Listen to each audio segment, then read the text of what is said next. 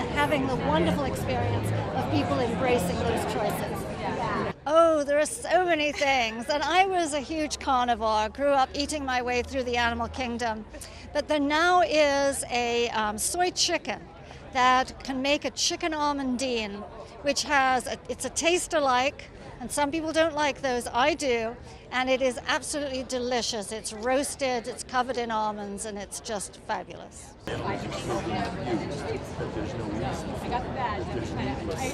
My favorite vegan plant, anything to do with mushrooms. You put a mushroom on it, I love them. I love them as tea, I love them fricasseed, I love them in soups and stews. And you know, it's the closest thing to brain chemistry that is in the vegetable planet. Very, very close to brain chemistry. Those spores came from somewhere else and they landed here and they grew, and I think they're a little message to us. Some messages are more profound. The psilocybin mushroom is a little bit more profound, but even regular mushrooms, when you take them, you're eating the earth. Honestly, animal welfare, animal rights, animal liberation, that's my life. Not to be self-serving, but I'm in the process, I'm starting a restaurant in Silver Lake called Little Pine, and we just, I think, perfected these vegan stuffed shells. Because I was thinking, like, one of my favorite things when I was a little kid was like those big stuffed shells stuffed with ricotta. So we've done a vegan version of that, and they're so good I want to go eat them right now. Even, you know, I don't think it's not bad. It's winter vegetable couscous. Winter vegetable couscous. And what is it? Just describe it. What is it? We haven't made it. It's couscous.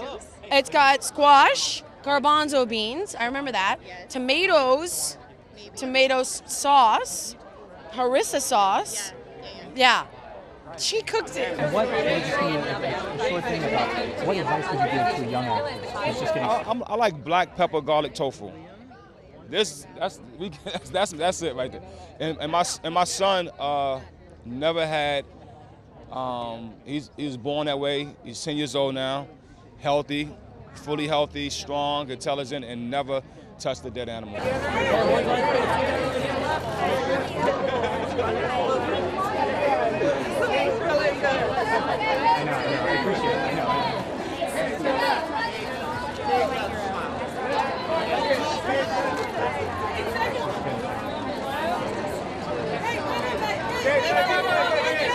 Oh my God, there's so many dishes that I love. El quiche, vegan quiche, I love it. It's only, you know, vegetables, I love it. The quiche.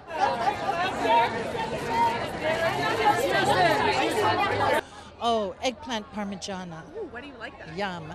I just love anything with cheese, basically.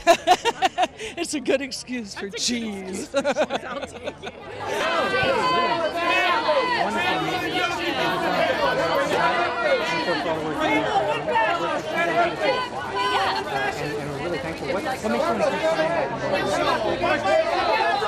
I do have a vegan shoe line coming out.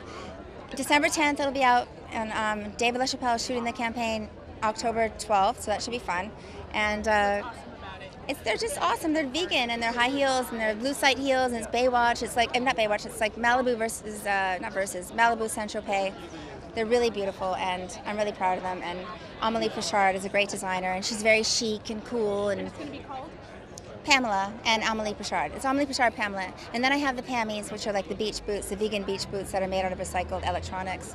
So, with that said, Oh yes, but my shoes are vegan. oh, your shoes are Yes. Tell me about your shoes. They're from Aldo, and there's no animal products at all in them. It's you know, it's a material. I'm like, it's material. Cloth. I'm like, it's material. Yeah, it's important. Michael Antonio also makes a great brand, but Aldo makes good ones too.